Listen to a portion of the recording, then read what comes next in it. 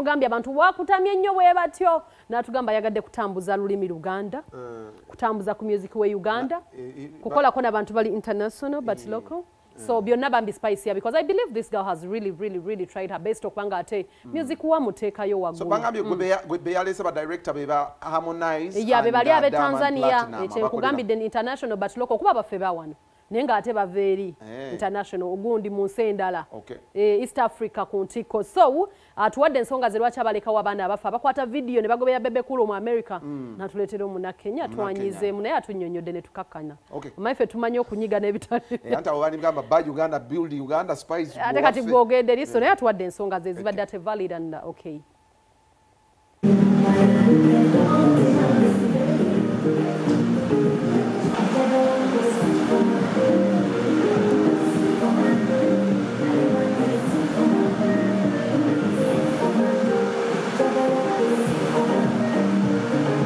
shooting leero bakaita Simple Man nakatadde like 3 days ago katambula bulungi nnyonyo era nebaza abafaani bange bonna batandise okukanjumirwa buli wamu TikTok, Facebook, Instagram, Snapchat n'emikutu egy'enjawulo so nakulo leero tulina video shoots ne Ziga owaffe waawano ewaka ne Anskana kuva Tanzania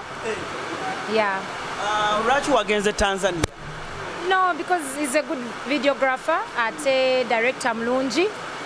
So nesalawo nkole ekintu ekyenjawulo nga taddemu ekyewaka ate naye annyanguira. Tuyulizeriza mu kigambo Simple Man wafunye omusajja omwangu. Omwangu? Of course omusajja omwangu yayanguya obulamu. Teri mukazi ayagala musajja muzibu. Ani akugambye gwasula ewange? Omwana abadde ki? Sibangako singo. So obeera singo akaseera nemmala nenfuna naye bakumenya omutima n'oddamu n'ofuna nze tebakikulimba okowaamu n'ogenda n'onyiga next. I'm happy to be here. It's my second time, if I'm not mistaken, coming here to doing music here. But me and Diana, we have like 3 videos now, right? Yeah, this is the 4th. Yeah, this is the 4th one. What we are doing here is like we need to expand our market as East Africans.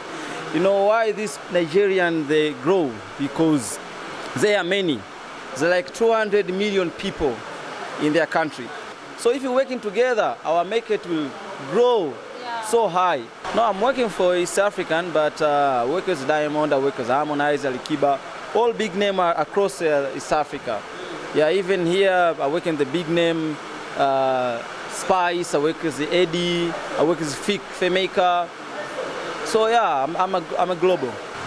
Chemoizeko nti keeping a time okusinga tefe bana Uganda okitegera yeah ideas 2 heads are better than 1 so more heads era zisinga 1 okitegera bemugata obwongo aina idea. Okay, it's always good okubanga tokkiriza nti wabawo omuntu naye ng'osobola omuyigirako. Kakati Tasha olw'obudde tugenda kulekayo emboozi waliwo omukulu gwe bayita Metani Club n'agamba omuyimbi